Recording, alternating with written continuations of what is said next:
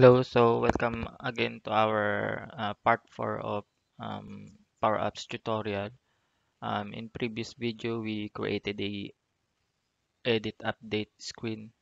Now we will talk about um, how to create a admin access.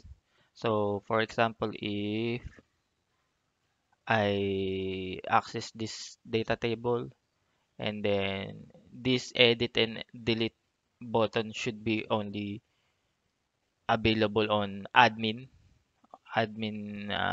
users. So for example, our my team has so many members. It should not be available to all. So for the admin, this is only applicable for admin. So I will demonstrate how to create a admin list. So go to your SharePoint list and then create a list of admin. So I created a admin list for training. Then we will create a um, one single um, one single column. Okay, so I will create admin name, and then single choose person or group. Okay, and then I choose um, work email,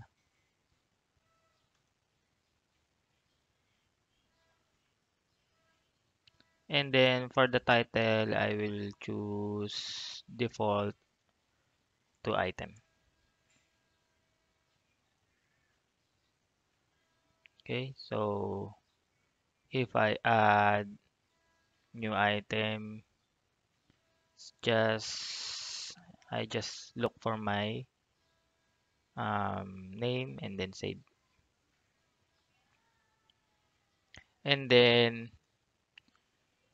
and then when when the when you created, and then we will create a formula for the button.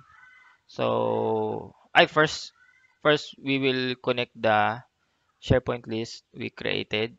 So the data source. So we will add it here, add data, connectors, SharePoint, then we will copy the URL for the main page, and then paste, and then I will choose admin list for training because this is the title, and then connect. Okay, so this is now the admin. So we will now create a simple formula for the button. Just select the edit button and then um, go to the properties for display mode. Display mode. Okay. So display mode is default to the edit. So just write this code. Um, will now add the data source, the SharePoint list, admin list for training. Okay, this is the admin list for training. Then user that email in this user that email is the current user, the one who are using the Power Apps, and then in admin name. So this is the column uh,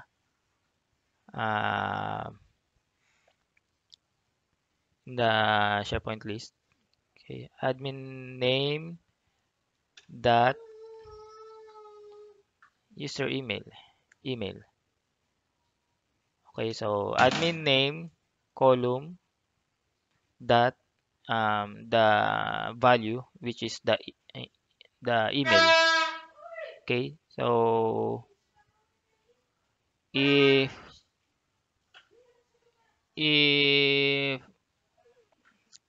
if is empty, if the current user in the SharePoint list is empty, then the button will be disabled. Then if not, it will be editable. So let's try. And then we will now copy this and then paste it to delete button also. So let's go to display mode and then copy that here. Okay, so you see there is a delegation warning. So it's okay because admin list for this SharePoint will not increase to 500. So that's okay.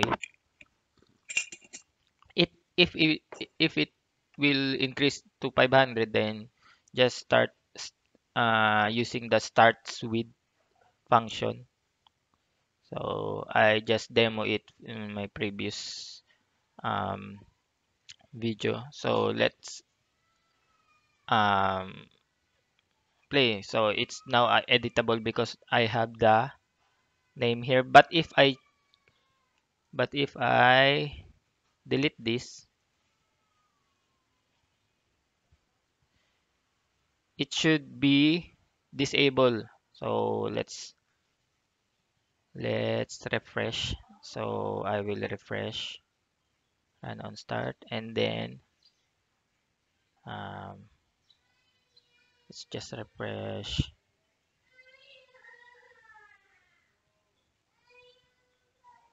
It's now disabled because my name is not in the admin list training.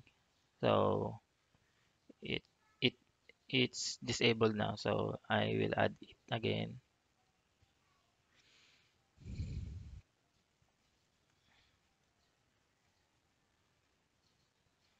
Okay, so let's just refresh. It's now available. Then I will now create a simple additional screen for the status. So we have now add item, data table, and then we will now add a status. Okay, so what is status? So we will now create a new screen and then status of training.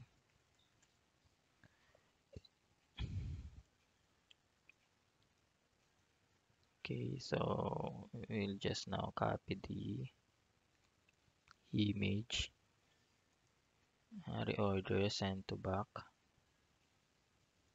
Okay, now we will just insert a label. We'll just now create a title of training. Okay, so I'll just need to title of training and status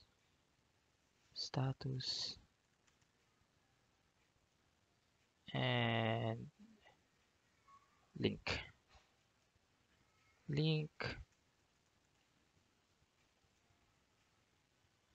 So this is now fine.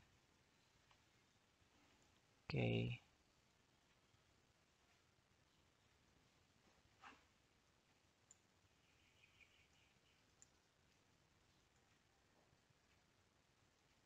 Okay, so I will just copy again.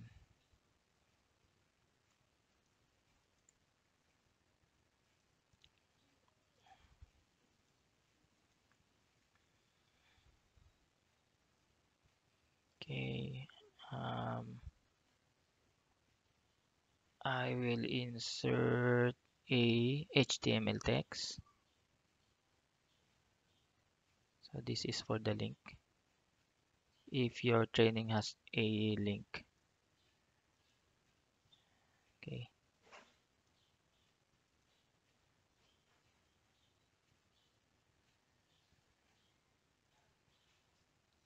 Okay, so if Google,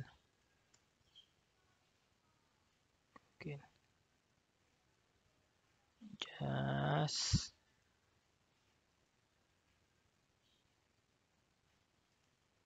just type it here, and then the Google, just type here. Okay, so link. I just increase that.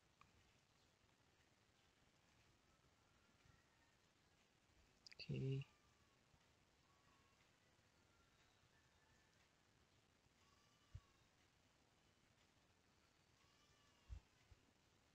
Okay, so I will just going to bold this, and then I will copy again because we have a three training 1, training 2, training 3, and copy again.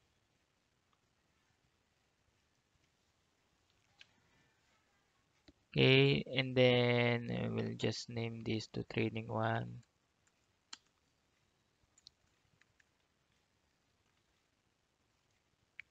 training 2, then training 3.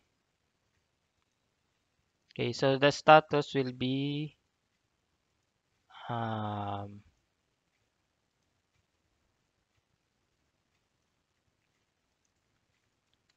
ah, so we will just create a formula for that data um, label. So I will just change this to Power Apps Training Tracker, and then EID. No, it's not EID. It's user ID. User ID.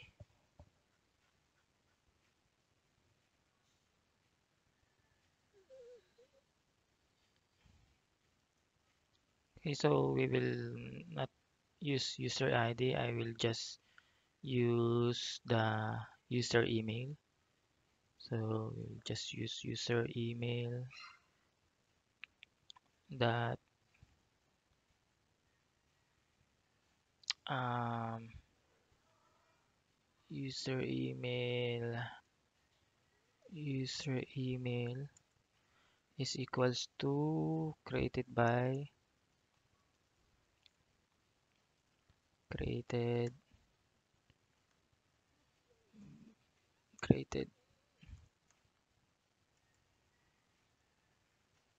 created created by that email. Okay, and then um, the training title, okay, training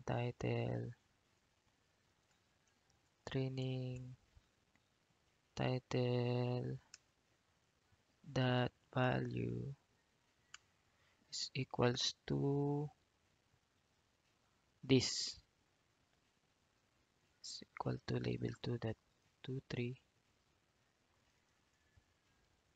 dot text. Okay, so what is the formula um, doing? So we will this is just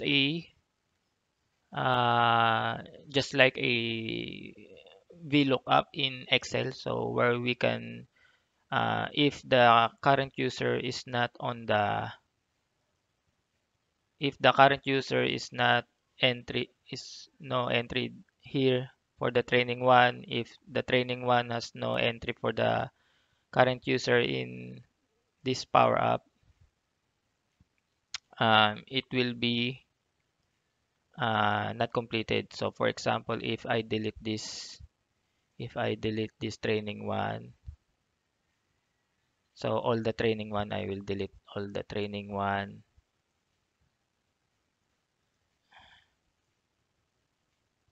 training one, okay, and then I will just refresh.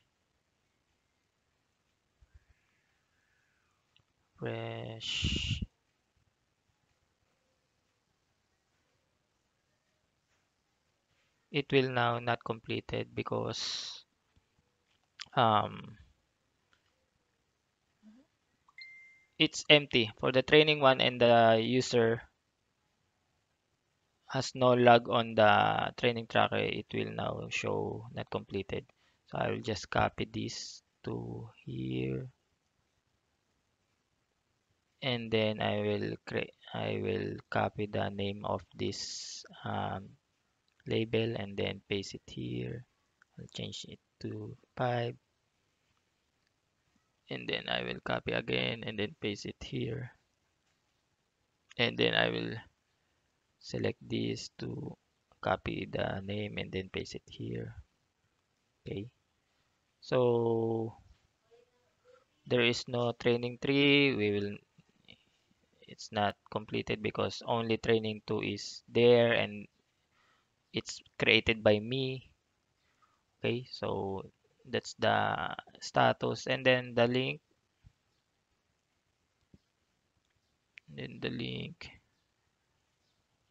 where's the link? Okay, so it's link for, you just um, type this code and then the link and then another code, just for the display text. I will just copy this,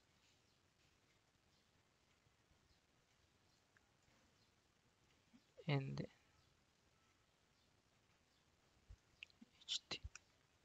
okay, so it's working.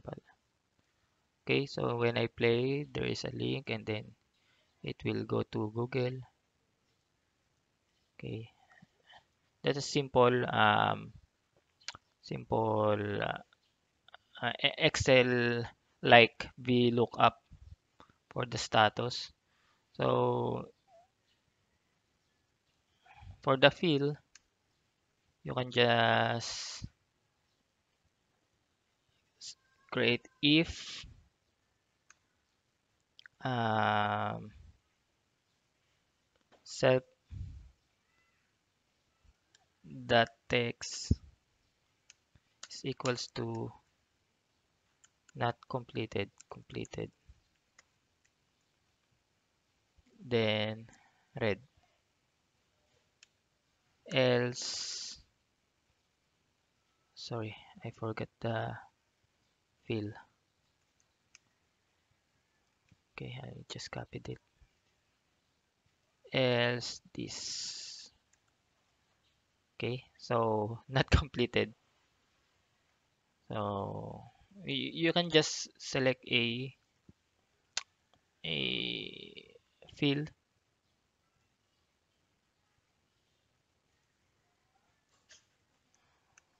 depending on the text value.